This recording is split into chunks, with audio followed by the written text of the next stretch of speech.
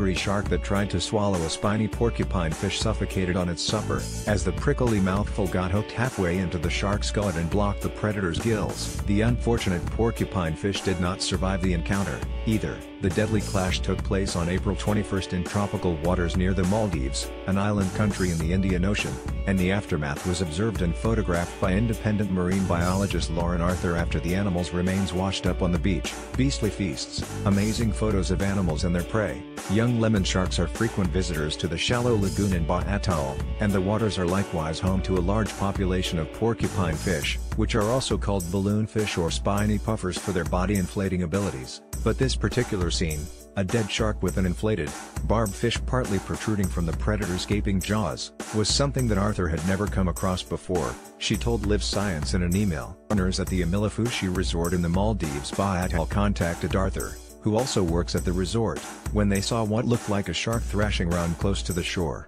But by the time Arthur arrived, the shark had already expired, she explained. She identified the animals as a lemon shark, Negaprion breatherostris, and a porcupine puffer fish in the Diodontidae family, she wrote in the email. The marine biologist who photographed the animals' remains had never seen an encounter like this before. Credit, Lauren Arthur. When puffer fish are threatened, they inflate their bodies by quickly gulping water into their stomachs, blowing up to several times their uninflated size. What likely happened was that the shark tried to swallow the fish, which then promptly inflated, hooking onto the inside of the shark's throat and mouth with its sharp spines, Arthur explained. Stomach-turning behavior. Sharks are capable of vomiting up indigestible items or excess food, as researchers reported in 2011 in the journal Florida Scientist. In extreme cases, sharks can even briefly expel their own stomachs, known as aversion.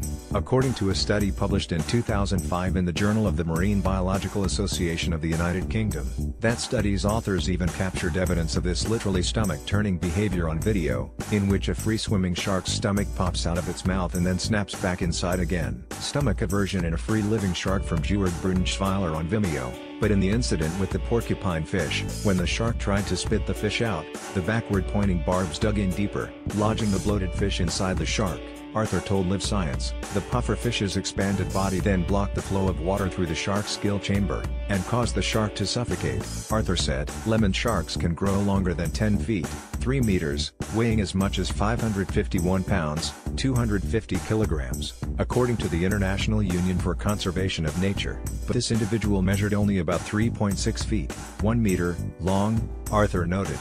Young lemon sharks are common in the lagoons of the Maldives. Credit, Lauren Arthur. Whales and dolphins have met similarly unpleasant ends after gulping down what looked like easy meals. In 2015, scientists reported that 2 longfin pilot whales died while feeding on flatfish that the whales inadvertently sucked into their blowholes. And in May of this year, researchers described the choking death of a bottlenose dolphin that suffocated on a mouthful of octopus. Fascinating though this recent encounter between shark and pufferfish was, Arthur didn't have equipment on hand to further analyze the unlucky shark nor to remove the prey from the shark's maw, and there was nothing more that could be done to study the two combatants, she wrote in the email. So we buried the shark on the island, Arthur said. Original article